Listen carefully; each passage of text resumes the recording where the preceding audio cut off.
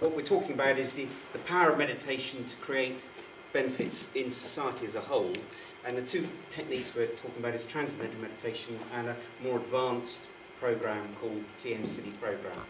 There's a lot of talk about meditation. I'm sure a number of you actually meditate yourselves here, or various versions. And meditation is usually associated with mysticism and beliefs and religion and ideologies. And today I'm going to be talking more about the facts and the research and the science behind it. I'm often asked, especially when I'm talking about TM and things like that, you know, do you believe it, or you obviously believe in world peace? No, I don't. I don't believe in it, I just know. And what I'm trying to do this evening is to draw the distinction between belief and knowledge. It's belief or ideology and facts. And if I can draw the analogy of, let's say, driving a motor car, something as mundane, as routine as that, okay? Can I just ask, who here drove to the school this evening? So probably all hands go up. Or you were driven by somebody else, right? If I asked you, are you driving home this evening, how many people then would put their hands up? Right. You wouldn't expect me to say, do you believe you're going to go home this evening? Would you? No? You don't say, I believe I'm going home by car. It's not an emotional thing. It's a fact. It's a fact derived from many years, probably, of driving, of getting in and out of cars. When you were children, you got in and out of cars. They seem to work. And although they don't always work, there's a good reason why they might not work. Because it's technology. There are constraints to that technology. So if you don't get home this evening, or don't get home on time, let's just put it that way, it's because there isn't any petrol in the car, or the starting motor's stopped, or the battery's down, or something like that, okay? But it's not a question of belief, is it? It's not a wish thing. And that's what I'm going to try and get across today. Meditation and the power of meditation to create world peace is a fact. It's an absolutely proven fact, again and again and again and again. And the terrible thing is that nobody seems to know about it. Least of all the governments. The media ignore it. But it's there for the taking if only we take up the challenge. Which is why I call it the silent peace movement. Because the silent peace movement is, well, it's not very noisy when we're doing it. We're all in silence and it's meditation. But also, it's completely unheard of. People just don't know about it. And what we've got to come up against, is what we do come up against, is something called cognitive dissonance. Has anyone heard that term before? Cognitive dissonance? It's, Simon's heard it because I keep on telling him about it. Cognitive dissonance, some of you here are involved in natural medicine of one sort or another, or use natural medicine, or are practitioners of natural medicine. Have you ever had the experience of talking to a doctor, especially about any cures you might have experienced in natural medicine? Have you noticed that after a little while of talking, their eyes glaze over? Yeah, it's just gone. What you're doing is you're challenging their belief system, you're challenging their whole identity. They don't believe what you're saying, not because you're a liar or anything like that, they just don't want to hear it. And they just blot it out. The facts don't match the belief. And so therefore, we ignore the facts. Okay? It's much easier to do that and you can get on and live your life. So what we've got to do is challenge people's belief. Okay, and get them to understand that this is fact. I've gone on enough about this. Let's move on to the next one. Okay, and I'm going to touch on this. I am not a scientist. I do not have the intellectual wattage or horsepower to really get into unified field theories. There's probably a quantum scientist in the audience anyway, so I'm a little bit concerned that I go too deep because I'll get challenged and then show myself up for being a fool. But what I want to point out is that perhaps over the last couple of hundred years, science has sort of moved away from the spiritual side of life. It's become separated. Scientists traditionally, or typically, we consider to be perhaps even atheists, but they're very materialistic. But in recent years, perhaps in the last 20 or 30 years, with the sort of onset of quantum physics, it's had a more unifying effect on our general understanding of the universe and stuff, generally. I don't know whether you can read this. Can you see? No. The top line? And it's got things like electromagnetism, weak force, strong force, and gravity.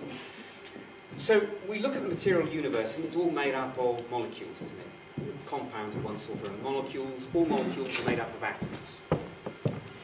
And these are the solid things in nature, okay? And we can touch them, feel them, we know they exist.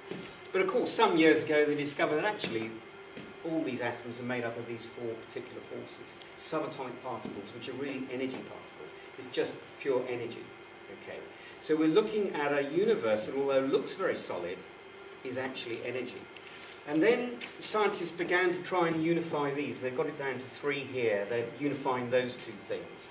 Then they went down a stage lower. This is grand unification that allegedly unifies electroweak unification and strong force and so on and so forth. And what they're doing is they're speculating, calculating, estimating, I don't know quite how you would describe it, that actually ultimately will end up with one unified field. And there are certain properties that you can estimate will be in that unified field. And the main property is its pure intelligence. Now, in objective terms, the objective knowledge, the sort of rational Western scientific view, okay, we can understand the pure intelligence aspect, but also its self-referral. It understands and is aware of itself. So now we're beginning to slip into consciousness. And there's another blend of knowledge from the East, which we call Vedic science, which perhaps abides in the Himalayas and has been there for generations, which talks about self-referral consciousness, transcendental consciousness. This is where transcendental meditation comes from. And what they're saying is that the unified field and transcendental consciousness are the same thing. And this is what you experience when you start to meditate. Can I have the next slide? Now this particular knowledge comes from this individual here, who's a guru, Swami Brahmananda Saraswati Shankaracharya of Joyta Math. Bit of a mouthful. Very great man, really. He was born in the 19th century, but about the age of 11, he decided that he wanted to live a spiritual life. So he wandered off. Nightmare for a parent. But that's what he did. And he spent 2 or 3 years looking for a guru, found what he considered to be the right guru for him, someone who was without anger was his criteria. He then spent the next 60 years in silence. Okay. Now, when I say silence, I don't know whether it was 24 hours 7, but it was definitely in the jungles, in the hills, foothills of the Himalayas, in silence. And he became enlightened to a very great extent, and became renowned for it in the hills of northern India. Now, this tradition of knowledge that I'm talking about, that talks about the sort of self-referral dynamics, the transcendental consciousness, comes down from the Vedic tradition and has been passed down from generation to generation to generation, literally way back before recorded time. There was a revival of this knowledge about 1,000 years ago. A man called Shankara revived the knowledge, and he set up certain seats of sort of administration for this knowledge. And he termed those individuals, a little bit like bishops in say, the Church of England or the Roman Catholic Church, entitled them Shankaracharyas. And the lead seat is Joyta Math. So this man was selected or appointed or emerged as the Shankaracharya of Joyta Math back in 1941, a very significant date, right in the middle of the Second World War. And so, in a sense, he's got that authority, that authenticity that we would ascribe to, say, the Archbishop of Canterbury or the Pope, Pope in Rome. Okay. Next slide, please. Now, one of his most devoted pupils was this man here, who you might be familiar with, His Holiness Maharishi Mahesh Yogi, who's run the TM movement and started it up. Now, if you notice, Maharishi wears white robes, and the Shankaracharya wears orange robes. Orange robes because he's a Brahmin in the priest class. Maharishi wasn't in the priest class, so although he's a devoted pupil, when Gurudev, as we call him, passed on, Maharishi was not made the Shankaracharya. Gurudev gave him the brief: go out to the world and spread meditation, spread this knowledge to the whole world. And that's what he decided to do. And when he left the Himalayas, he said, this is a quote, "I had one thing in mind, that I know something which is useful to every man." This was a complete change in the Vedic tradition. Beforehand, it had been for the cognoscenti, it had been for the few. If you wanted to learn to meditate, you had to go and work on an ashram, find a guru, work for that guru, be devoted to that guru, and when that guru thought you were ready, then he might teach you to meditate. Maharishi changed that. He said, no, this is for everybody. This isn't just for those who want a spiritual life. He turned it round the other way. Spiritual life is a practical life. It's for everybody. We've all got human nervous systems. We've all got hearts. We're all connected to God. So that's what he decided to do. Next slide, please. But he had a problem. And this is where the science begins to come in. There's only one of him, and there's 5 billion of us, or 4 billion in those days. How is he going to teach millions of people to meditate? So he thought about this for a while. I think we can go to the next slide. Yes. And what he realised, right, he felt meditation was actually a very practical practice, but it needs to be integrated with the householder's way of thinking, way of activity. It needed to be reliable and it needed to be predictable. And what he set up was a systemised way of teaching TM. And as a result of which he was able to teach tens of thousands of TM teachers, teachers of transcendental meditation, who were then able to go across the world and start to teach. And then you're beginning to get, actually there are about, how many? 6 million people, we think, who learn to meditate? Between 5 and 7, we see. How many? Between 5 and 7. 5 and 7, yeah. So it's getting to be millions of people. Okay? And this is because we can rely completely on the way the teachers teach. The joke is that you can go to the first step of the teaching course in London and go the next day to Paris and third day to Tokyo, another day to New York or the rest of it, and you'll get the same program. You'll fall in step with whoever's teaching you. It's very, very systematic. So it had two advantages. One is he could teach millions of people. The other was, and this is essential for this talk, and I need to sort of emphasise this a bit, it meant that we could actually research the results. That there was predictability in there. We could say, right, if you do this, this will happen. Isn't that the basis of a good scientific experiment? You've got to be able to predict the answer. And that's what we're able to do, because one of the first things he did, in about 1960, came out in the late 1950s, and people were learning to meditate because they were stressed, because they were seekers, and so on and so forth. There was a bit of mysticism. He said, look, you're not just doing this for yourself. You are benefiting your community. And even then, he was able to say, if we just get 1% of society to learn to meditate, it will have an impact right the way across society. There's a sudden shift. So, I think the next slide, we're back into the research. And sure enough, by around, there was a surge in teaching. Everyone's heard of the Beatles, and Maharishi was, of course, the Beatles guru for a while, and it made it very, very popular. And there was a surge of teaching of transcendental meditation in the late 60s and 70s.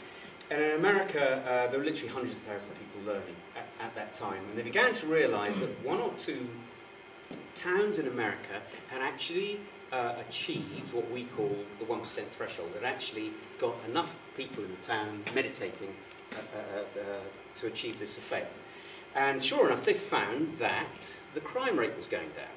Okay, so this inspired the first research study, guys called Ball and Landreth, and they chose a sample of 101 towns, random sample in the United States, roughly 25 to 50,000 people in each, and they trawled through them, and they found that 11 of these towns, I mean, they're looking at TM statistics, obviously, had 1%. And they then looked at the various crime rates. Now, they chose crime rates because they thought it was an indication of social disease or social dis-ease and social well-being. If society is happy, it has a very, very low crime rate. I think we can all accept that. And if it's not happy, the crime rate goes up. And so there were signs that these individual cities, communities were getting happier. Because you look at, I don't know if you can, hopefully you can, but the 1% cities were showing an 8% reduction in crime, as opposed to the control cities with just over 8% increase in crime. At that time in the States, crime was going up, had been going up for a while. I couldn't show it, I haven't got all the figures, but if you look at the graph of crime rates for the 101 cities and the 11 cities, they're exactly the same. They parallel one another until about 74, and then they suddenly diverge like that. They just go away. One lot goes down, the other lot just carries on and continues. Next slide, please. A man called Guy Hatchard, he was a TM teacher in Cleveland, which has about 40 suburbs. So he thought, well, do we have to wait for the 1% effect? Is anything happening beforehand. I won't spend too long on this, but it's important for later on. So he basically discovered that at a very low level we don't seem to be getting any impact, but at about one point, it's 0.39% actually, he began to notice that in about a dozen different suburbs they were reaching this sort of figure. You began to get a slight drop-off in crime. When it got over the 1%, there was a sudden shift, and if you got higher than 1%, you're getting to 2%, something like that, there was a really big impressive move. Okay. This quickly led to another study which they said, well, what's happening over time? And this is important because what we see is that, okay, initially we get a bit of a change, but it accumulates over time. So here this was carried out over a 5-year period, if I'm right. I wouldn't say that. 5.5-year study. They chose 24 experimental cities, 24 cities that had the 1% effect, and 24 control cities. They matched them for things like age, college population, unemployment rates, mean average income, things like that, and geographic area. So they tried to match the towns so that they should be getting similar results. Okay? And what they were finding is that over that period there was a 2% increase in crime in the control towns, that's the towns that weren't meditating, and a 22% drop in crime in the towns that were. Fantastic. Okay, go on then. Any questions so far? No? All right. It's not too dry. Okay. Rhode Island study. This is the first what we call prospective study. Now, up until now, it had all been what we call retrospective, i.e. we were looking at the situation as it arose. Well, that's not a very good scientific experiment. So the objection was, yes, but you're just choosing these towns because you know about it. You've got to make a prediction. You've got to set up the experiment, say, when we do this experiment, this is going to happen.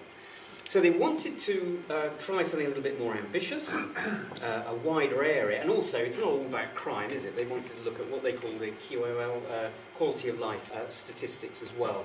And I think, I've got it elsewhere, they looked at things like road accidents and other aspects of life, which would indicate, again, social dis-ease. So what they did, they decided on Rhode Island because it's the smallest state in the United States of America, it's 1 million people. So they thought that was probably within the capacity of the TM organisation at the time to be able to teach 10,000 people. And they drafted in 300 teachers into Rhode Island and set about frantically teaching people. Before they started, they predicted the results in public. So crime was 1, mortality rate, motor vehicle fatalities, auto accidents, unemployment, pollution, and believe it or not, beer consumption and cigarette consumption. I don't know whether that was supposed to go up as things are getting better or down. But anyway, they created a composite index, which means they added all this up together. I wouldn't know how to do it. I don't pretend to be a statistician. The idea is the better the situation, the graph should be going up. And this is what happened. Now, what they did find here, this is the first study where the TM City program started to come into play. Now, I mentioned TM is a meditation technique, and TM City program is a more advanced technique, which if you've been doing TM for a while, you can learn and do that. It takes a bit more of a commitment in time, to be honest. But it has an even more powerful effect. Now, the organisation was only able to teach 5,000 people in this £1 million community, million people community. So they had only got about 0.5%. But they did have 300 teachers, and all those teachers were doing the TM City program. And what Maharishi predicted was that if you can get the TM City program practitioners to meditate in a group together, you don't need 1% to have an impact on society. You only need the square root of 1%, i.e. a tiny, tiny fraction of the society. So, for instance, in the Bournemouth area, well, should I say East Dorset, South East Dorset, so Bournemouth, Poole, Christchurch, Wimborne, things like that. We've got about 500,000 people. Now that's, what do we need? We need 5,000 meditators there. We only need about 80 TM sit-ups. Right, so it's a very, very reduced amount. This gives a huge extra power and velocity to what we can achieve with meditation. And this is the result. So the quality of life statistics starts off at 0, shot up during the period of the study, and then started going back down again. It didn't go back down to 0 again because we did have 5,000 meditators. meditators. And as we saw before, if you start getting at least a good community of meditators going, it starts having an impact on society. So it's a very, very important study indeed, and of course, totally ignored by the press. So there we go. Sorry, Jamie. Yeah. Can I ask you a question? Yeah. Without stress.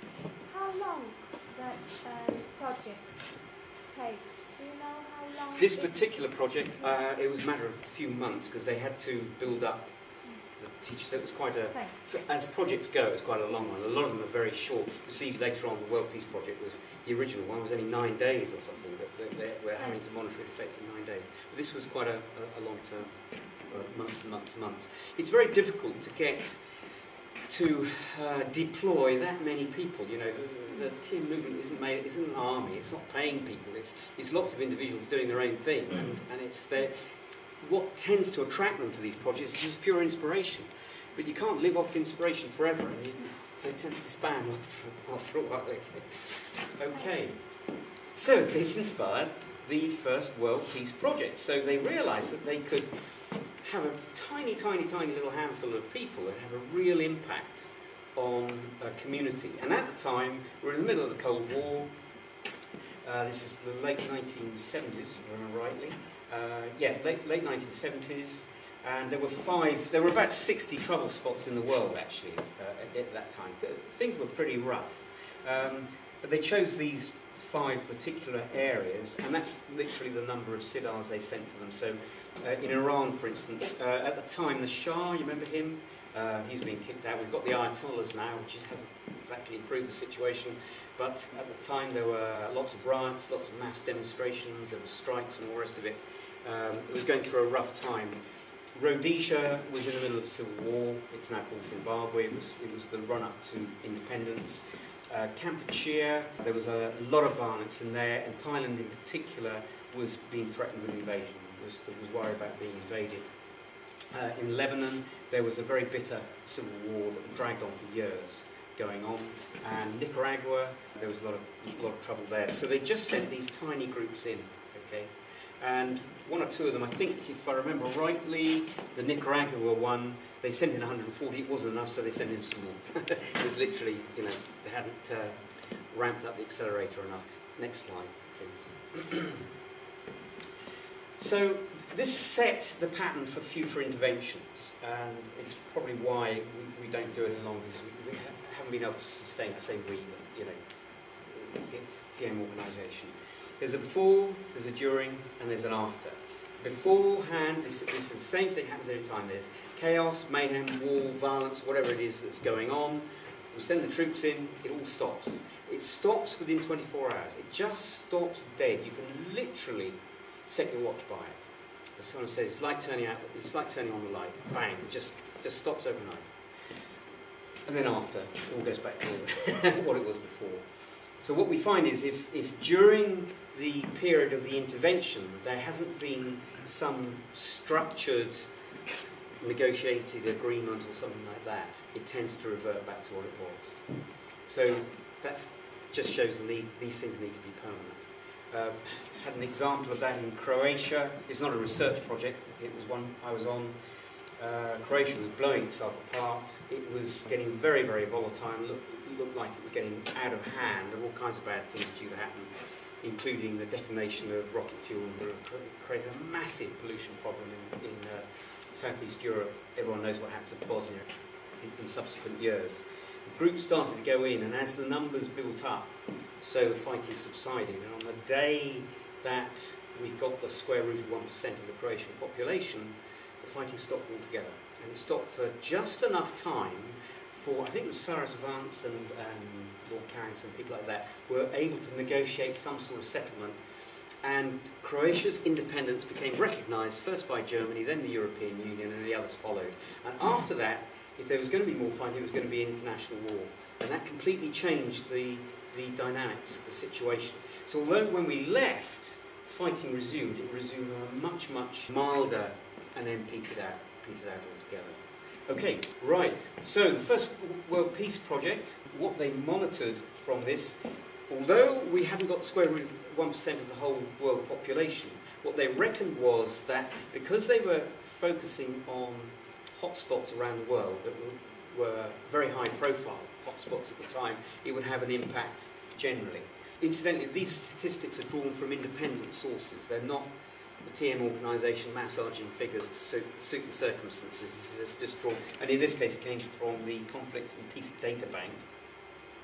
And as you can see, they're looking at hostile acts, verbal hostilities, cooperative events, and you'll see the hostile acts go down, verbal hostilities go down, go up slightly in that one, and cooperative events go up, okay?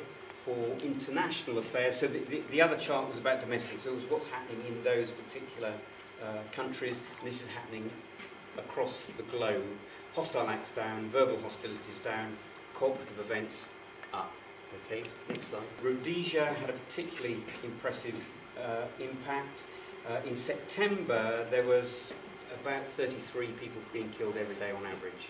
There was a bit of a surge in it. But they chose as the baseline a period between September and the actual intervention, which was like November, December time. And the peace group came in and it dropped down from 15 people a day being killed down to about 3 or 4. So it was quite a big change. And it lasted several weeks. Elsewhere, Nicaragua, violence and tension subside, suspension of military rule, unconditional amnesty to political prisoners, censorship removed, plebiscite promised on President Somoza. He actually promised he would have a plebiscite on his own presidential rule, which of course he reneged on immediately the group left. So things were just beginning to normalise as a result of the group being there. Okay, next one. Iran, demonstrations became peaceful as opposed to be violent, strikes dissipated, the oil taps got turned on again, which was a relief to everybody, colleges opened, and 477 political prisoners released. Of course, obviously, we left. The reason why we left in that particular case, the Shah's government refused to renew people's visas. The visas started running out, so the Siddhars began to leave. And when the numbers started going down below the square root of 1% effect, Marashi pulled them all out. And literally, the whole thing erupted almost immediately after their departure. It was really quite a contrast between during and after. And the Shah's government collapsed about 2 weeks later, and the Ayatollahs took over. How long did they meditate in these periods? Sorry? How long did they meditate? To be honest, I can't remember. This was... how long did the individual meditate? Yeah, when you do a project like this, well, there's nothing else to do, so you meditate all day. You meditate all day. It's very interesting, I've been places all over the world. Oh, have you seen the Taj Mahal? Where is it? No. No, go out there and you just don't see it. Or go to Washington and say, oh, did you see the Vietnam Memorial? Isn't it impressive? Or the White House? Sorry, didn't see it. That's what you do. That's what you're there for. And actually, if the situation is dangerous, you can't wait to get out. Because once people, that you're being protected when you're there. This goes back to what I was saying about belief and knowledge. You know you're safe in your car as long as you drive at a certain speed and don't go mad and don't drink and things like that. There are constraints, but you know you're safe. I know I'm safe in a group. If the group leaves and leaves me behind, I know I'm not. So I want to get, leave with them. And you do get, don't get left behind. All right. Oh, Lebanon. There was a unique period of continuous calm. This went on for about 3 months of the project. Up until then, they'd had a number of sort of peace settlements and truces and things like that, and they'd last about 24 hours, and then the shooting would start up again. Refugees started returning. There was a new security plan being negotiated, but that's being negotiated. Both sides seemed to be getting somewhere, and reconstruction was underway, and it all came to an end, I'm afraid, when the group left. Kampuchea, the conflict in Kampuchea subsided during the period, and anticipated escalation in Thailand failed to materialise.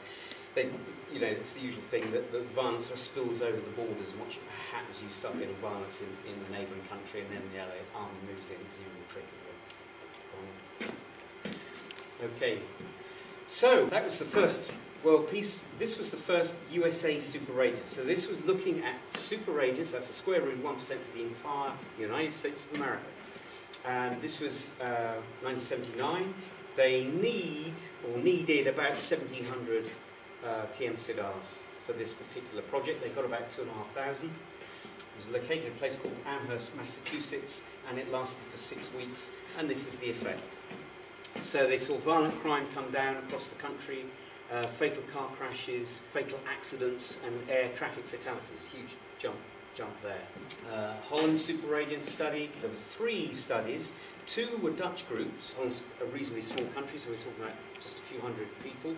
But I think the December 81 group, if I remember rightly, was a German group. They had a large project going on there, or a large course going on there, and it was large enough to cover the superradiance effect for both Germany and Holland at the same time. And so it had the desired effect. And this was the first example of sort of spilling over the other side. It happened in the States and Canada, which I'll tell you about in a minute. Oh, sorry, what was the first one? The other one was crime, was it? And this one's injurious. So why is the one in Holland much better resulting in the States? Because they have more people? Yeah. Like better ratio with CEDARs? I think what we're talking about is stress in the collective consciousness, and I think Holland is just less stressed than the United States of America. I say that later on we'll talk about the Washington course, and we have to sort of change the rules slightly for Washington because it's a very stressed town, so I'll tell you about that later. But yeah, I think that's all it is. And although it's a science, you know, there are lots of things going on. It's a very small country, isn't it? And if you had, I can't remember what the figures were. I should have perhaps checked beforehand. But let's say you doubled your super radiance effect, you're going to get a much bigger impact than 2,500 people spread across, you know, the size of the United States of America. It's just as simple as that. All right. I love this one. Right. This is what we call a prospective study. Again, this is during the Lebanese Civil War. This goes back to the 1% effect, actually. And 2 TM teachers. Was this Dr. Nader? He was the teacher, was he? Yeah, he's also the research scientist here. So this is absolutely brilliant. They decided, right, we're going to go into a village that's right in the middle of the war zone. So there was a lot going on there. It was strategically sort of located right bang in the middle, so both sides were fighting over it. And progressively, it took him a year, which imagine it must have been quite dangerous to do. He must have been backwards and forwards. I don't know if he was living there or just travelling in and out. He is Lebanese. The village comprised about 10,000 people, and so they know that they needed to teach about 100 people. It took him a year to do it. But when he did it, the war deaths just went to complete 0 straight away. And it stayed like that for 5.5 years. Well, it stayed like that for the rest of the war. And that chart actually shows they did a conflict index, you know what statistics are like. So they monitored incoming shells, property damage and casualties, and made a composite index of that. And the blue line you see there is what happened in Baskinta. It went from the index from 3.9 down to 0. And in the control villages, they looked at, I think, 4 other villages over the 5.5-year period, and it continues to go up. Absolute classic case of what we can achieve when we get 1% of a community meditating. And as I say, it accumulates over time. It gradually just, it's like draining the stress out of the system. Okay, thank you. This is another great one as well. This was a perspective, so they decided, right, we'll try and influence Lebanon from another country. It's very difficult. You can't really put a group into a foreign country unless you got permission. If you haven't got permission, it's very difficult to get in there. When we went into Croatia, we actually got permission. Somebody actually asked us to go there. It wasn't quite who we thought was asking. I have to say, it turned out to be the Chamber of Commerce rather than the local government. But we were there anyway when the fighting stopped, so that was great. So this was in 1983. It went on all summer. And there were a number of resident TM Siddhars in Jerusalem. So what they tried to do was attract them together and get them to meditate on a daily basis together. They needed 65 Siddhars to impact Jerusalem, 122 to impact the whole of Israel, and 197 to impact both Israel and Lebanon. And that's what they were actually aiming for. But unfortunately, it sort of worked, and it half worked in the sense that, you know, sometimes they had a lot of people in the programme, and sometimes they didn't. But have a look at the chart. I think that's next. Oh, right, okay. These are the composite index that they checked. War intensity in Lebanon, there was a 76% reduction in war deaths when they reached their square root of 1% for the Lebanon country. Newspaper content, they monitored, again, they get independent analysts to monitor the newspapers for positive and negative news. Tel Aviv stock market car accidents and fire incidents. Okay, next slide. And that's the chart. You'll see the blue. Can you see the blue line as opposed to the green line? Are you able to see that? Yeah. Yeah. Okay. You see how the lines more or less match. Well, one is the number of people in the meditation room, okay, and the other is the composite index. And you'll notice that when there are more people in the room, the index goes up, and when there's less people in the room, it goes down. And it's right, that itself is a fascinating study. It really does mirror exactly what's happening in the program. And it's what we experience when we're doing it together. Okay? World Peace Project. So this is the first time, so these studies were sort of building up momentum. There are a lot more studies, by the way. There are about 50 studies altogether. What I've done is I've tried to choose ones which I think create sort of benchmarks along the way. And just a couple of previous ones, you know, we're showing that we can do square root of 1%. Really does have an impact. So the big question is, what can we do for the whole world? Well, we needed at the time about 7,000 to 8,000. And we got 8,000 TM SIDRs together. The location was in Fairfield, Iowa. I keep on saying we, but I wasn't there, so I shouldn't be saying that. It was a 3-week project, but actually there was only 9 days of global super radiance. Okay, so there was only 9 days that we actually had enough people in the room. And so they started monitoring different things around the world. Okay, and one of the things they looked at, they think, right, it should be having an effect on Lebanon. If this theory works, we should be having an effect. So Lebanese conflict 3 weeks prior to the World Peace Project. What they did was they looked at the period before, they looked at the period during, and they looked at the period after. And if you'll see that the two big pieces of the cake there are negative events and strongly negative events. And between the two of them, they come up to about 85%. So 85% of the news content was negative, or the events were negative. Okay, next slide. This is during. It shifts, and we now go down to less than, we get 43% negative, and these slices get a lot bigger. Strongly positive events and positive events equal about 53%. Okay, so there's a nice change. And this is an effect radiated from Iowa in the Midwest of the United States of America to the Middle East. Okay, absolutely fantastic. Okay, and afterwards, unfortunately, we go back to square one again.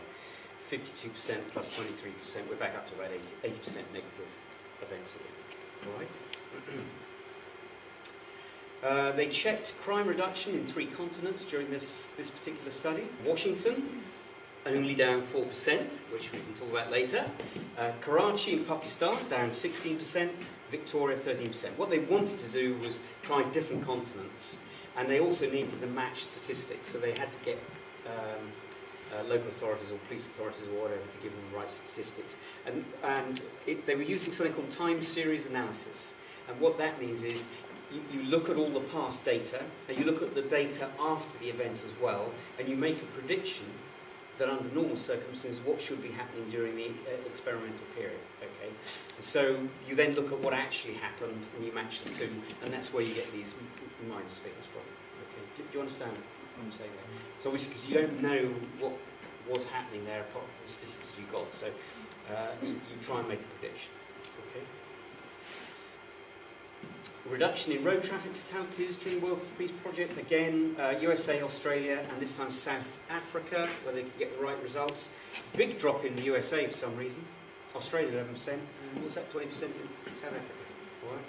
The World Stock Index rose by 4.5%.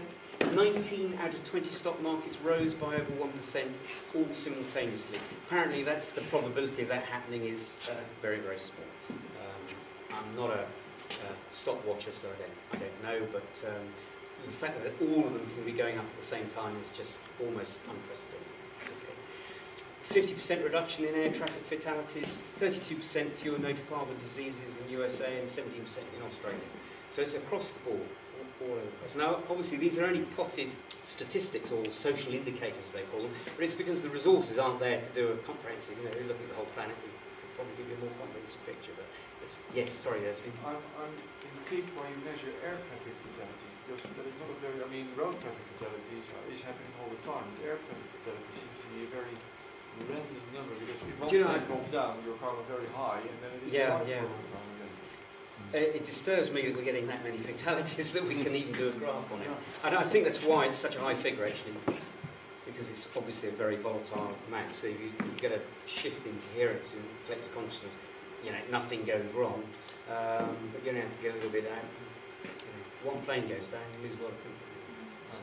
So but it's probably not a very good indicator to use as a measure. It's one they could be able to get hold of. All right. Increase in patent applications. One thing that we should predict as stress leaves the collective consciousness, people should be feeling a little bit more creative, a little bit more enterprising, and this would be reflected in patent applications, so they had a look at that, and sure enough, those have gone up. Don't know what's happening in Australia. It's probably about that extra beer consumption. 33%.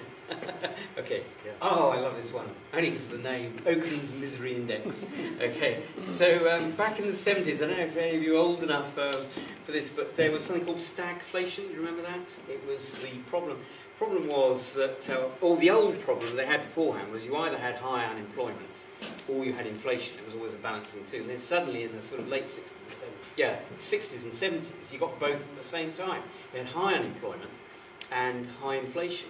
And so a chap called Oaken developed this misery index, which was basically just adding the two together, you know, the percentage points together. And the Oaken's misery index in the United States of America had just been going up and up and up and up and up and up for donkey's years, for about 20 years, I think. Okay, so in 1980, that should read, it was at 24.5%. I think it's a straightforward addition of unemployment and inflation rate. Now, what happened in the US in the early 80s was the United States managed to get a superradiance group for about 8 years, for that entire period. And if you remember what happened during the 80s, America surged ahead, you know, the Cold War and the rest of it, and that the culmination of that was the collapse of the Soviet Union. America just got stronger and stronger and stronger and richer and richer and richer. And we believe this is the underlying factor behind that. And one of these, a bit of evidence, is Oaken's misery index. What we saw, it's just a straightforward decline over that period from 24% to 10.9%. Okay? This was a study. It said the United States had superradiance for that 8-year period. Sometimes they had enough people for Canada as well. Okay, so it just went over, and so this study just looked at those individual times where there was a spike in the number of people in the program room in Iowa and see what was happening. And we got this effect here. They checked for violent fatalities, cigarette consumption and industrial strikes. And as we see, they're all coming down. Okay? This is a very useful study, and it illustrates the power of superradiance to create world peace. Or as you expand the group, so you're literally gobbling up more and more territory, as it were, and helping more and more communities. To be able to get superradiance for the United States, we need 1,767 people. To do Canada on its own, we need 500, okay.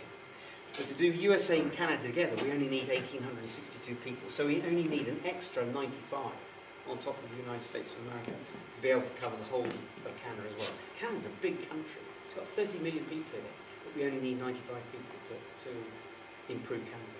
This is getting into number crunching now. There were a number of projects, they're really courses actually. There were courses set up to attract siddhas to enjoy, you know, long meditations over sort of several weeks. And they were held in these various places, with the exception of Lebanon. I think that was more of a serious project to try and help things. But they're just monitoring the effect that was happening on Lebanon, because these particular courses created superradiance for the Lebanon. So you see there are 3 world peace projects here, with 7,000 people, so it should have a sort of impact. The Rumana Lebanon one is just a local one, so you only need a few siddhas. Israel, next door countries, so to be able to impact Lebanon, you've got to impact the whole of Israel, and then you spill over to Lebanon. Porridge in Yugoslavia was a big course, but it's in that region, and 2,500 was enough to cover the collective consciousness for the whole of that region. And it was shown that each project had a positive impact in its own right. The probability factor of all 7 results being connected is that improbable figure there, so we're talking billions, really. Chance of 1 in a billion. for this to happen as a coincidence. They're monitoring over 820 days, so just 2.5 years, of which 93 intervention days, 93 days when SIDRs were in place. So it can be very, very precisely measured. Next slide, thanks. And this was the combined results of all those 7 different projects. As you can see, cooperation up 66% during those 83 days, conflict down 47%, war deaths, war fatalities, is that? Or war injuries? War fatalities and then war injuries. Yeah. All right. So it was really having a powerful effect. Again, every time a super agents group was in place, and of course things went back to normal, in inverted commas, when they departed. Okay. 3 global super agents groups. They monitored these as well. Sorry, I'm going on a bit. I notice. I hope you're up there with me. Between 83 and 85, they looked at what's happening around the world every time we have one of these peace groups going. They found that terrorism, injuries due to terrorist activities, dropped by 72% during these peace projects. Something very relevant today because, of course, we've got the global war against terrorism, which is sucking in monstrous amounts of energy and money into arms and equipment and clamping down on everyone's freedom to fight terrorism. But actually all we need is a group of 8,000 people tucked away somewhere, minding their own business, meditating quite happily on their own, and it'll just evaporate. Okay. Don't forget, these groups are only there for literally a few weeks. If it was in place for a permanent period of time, then the effect would accumulate. Okay. Right? Okay. And this is the effect on international conflict of the 3 groups. There was one in Iowa, one in Hague, and one in Washington. We're going down, 35%, 25%, and 35%. Huge impact across the globe. And it's literally for only a few days at a time. So, all this culminated in the Washington demonstration. I mentioned earlier, you might not have picked up on it, but we talk about the square root of 1%. But it's got to be like a cohesive community that you're in. And if you go to a town like Washington, okay, what is the collective consciousness of Washington? It's so interrelated with, first of all, it's capital of the United States of America, so it's linked with all that. But America's tentacles are all over the world, okay, both financially, politically, militarily. I think they're intervening in about 55 different countries at the moment, covert operations.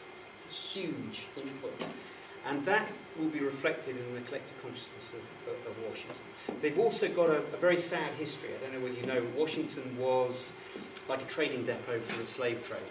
And when Lincoln banned the slave trade, finally, there were literally tens of thousands, probably hundreds of thousands of Negro slaves in the Washington area with nowhere to go, no jobs, no nothing.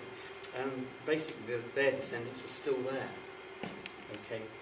So if you go to Washington, the tourist part of Washington, it's gleaming, it's white, it's impressive, it's beautiful architecture. But you go on the outskirts, it's shanty towns. It looks more like South Africa, to be honest. It's dreadful. And the crime rate, I think it's 3.5 times more than the national average in Washington. It's desperate. It really is bad. This particular course I went on. I remember, you're sitting in the room meditating, and all you can hear, every few minutes is some bloody siren going on. Helicopters everywhere. It's like you're in some war zone, It goes on and on and on. I'd been there several weeks, and I sort of came to at some point, thought, something's missing, And what happened was, there was not a siren. The sirens had stopped. It just finished. But this project is a demonstration of how sometimes you really have to pack the numbers in. And the square root of 1% of Washington is about 400 or something like that. And we had 4,000 TN SIDRs there. And actually, when the first group arrived, the murder rate actually went up for the first week. It just didn't have the effect. So just more people were coming and coming and coming. And actually, when they, at the peak, I think it was about 4,000. And we managed to get it down to 25%. This was a prospective study. The prediction was made that we would reduce crime by 20% while we were there. And the chief constable of the area said the only way you can do that is you get 20 inches of snow. And it was one of the hottest summers we'd known there. And it really did have an amazing effect. I had a personal experience with Anna's father shared this as well, actually, completely independently of me. When I arrived at the airport, you know, got a taxi. It was a brilliant, beautiful Lincoln, driven by a Pakistani guy. When he heard where I wanted to go, he rang his mate, and his mate joined him, and they had, you know, his mate went shotgun. There was two of them in the front, and I asked him why. He said because the area is too rough. We would never go there on our own. We always take somebody in the cab with us. So he gave me his card as a good American businessman, and at the end of the course, when I left, I rang him up and got a lift. And he drove up, and I said, "You're on your own." He said, "Where's your mate?" He said, "Don't seem to need him." He said, so that was it. It just felt safer driving around town. And this was downtown Washington. So you actually do feel it in the atmosphere. It's quite wonderful. Okay. And now, back home at last. We have run a long-term project in near Liverpool, a place called Skelmersdale.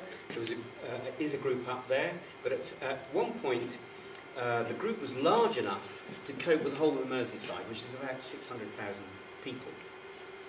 And this is a demonstration of the accumulative effect. Liverpool, I don't know whether you remember, but it had a reputation for being a bit of, sort of, you know, criminal capital of Great Britain. It was top of the league, I believe, outside London for the crime rate at the time, and then the SIDARs hit their superradiance level in 1988, and gradually the crime came down, but it continued to go down, whereas everywhere else in the country it was going up. So the metropolitan districts were shooting up, and national crime trend was shooting up. By the time we got to 1993, crime had come down about 50%, as opposed to what was going on elsewhere in the country. And it's a beautiful example of you just can maintain a group in place for a long period of time. It really does have a fantastic effect. And Liverpool's been transformed as a result. So is Skelmersdale. Skelmersdale was a new town, overspill. They were clearing out the old slums and council housing, things like that in Liverpool, and just dumping people in Skelmersdale. It had a shocking unemployment. I can't remember what it was, about 20–30% or something ridiculous. There was thousands of, I think it was 1 million square feet of empty industrial space. By the late 80s, there was no industrial space available. If you wanted to rent a factory, you couldn't get one. The unemployment was down to sort of, you know, tiny figures, and the crime rate had come right down, as was matched by insurance company figures. The insurance premiums were very, very low. So something to bear in mind as well. Okay. All right. So, started this off with a little bit about knowledge and belief, and I hope I've got it across to you that this isn't about belief, this is about actual facts and knowledge. This is a test. I know we're all Steiner School parents or friends of the Steiner School. We don't do exams and tests, but this is a test. This is a graph, all right, of Cambodia. Cambodia's inflation rate. It was experiencing hyperinflation. And at some point, the superradiance group went into the country, and I would like you to tell me which year you think that happened. It is not a trick question. Go on, any offers, please? Sorry? 94. Yeah, 94. It was actually tail end of 93. So completely changed. Cambodia was wrecked, absolutely wrecked. We have very few figures about what was happening beforehand because the place was just so chaotic. But one of the figures we did have from exchange rates, things like that, was the inflation rate. And so Guy Hatchard did this particular survey, and so he was able to monitor inflation rate, and that's what happened. So something to bear in mind. This was part of a study he did on Norway and New Zealand that had the 1% effect, and for a number of years. And what he found there was both countries experienced something like a 4% increase in gross domestic product on an annual basis. 5%, yeah, 5%. 20% over 5 years. Something we need desperately now. And it's just because we had this 1% effect in those two countries. Okay, all right. So, the purpose of what I'm doing with the World Peace Group is I would love to see a local group. Why can't we have one in the Dorset area? And what I predict is that if we could get a group, say that's about 80 to 100 individuals doing the TM City programme in the area, we would see something like 2,250 less crimes. That would be a drop of 5%. That's on a per annum basis. Crime incident in this area is actually going down, so we would have to accelerate that. Okay. That would save, apparently, £9 million, but I don't believe Home Office figures. I cannot believe that that number of crimes would cost that little. I think it's a huge amount. 408 less traffic casualties, that's a 20% drop. I think that would probably happen. And £360 billion increase in local gross domestic product. That's a huge amount for, I'm guessing, a tiny cost of hiring people to meditate and work together on a permanent basis.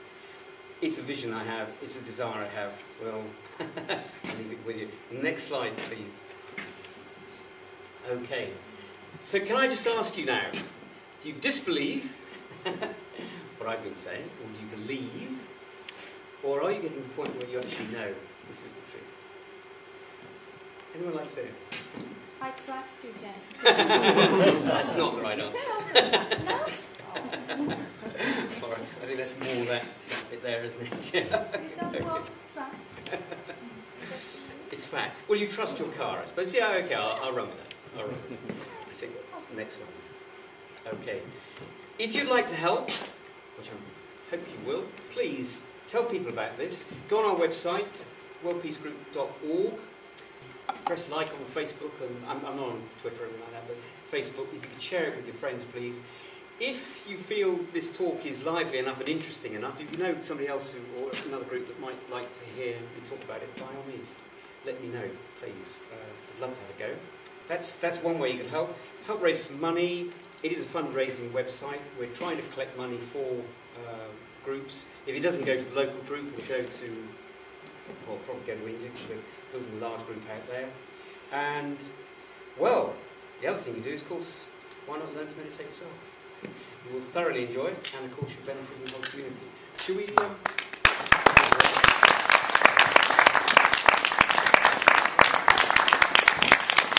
Thank you very much. You've been a great audience. You're obviously very attentive.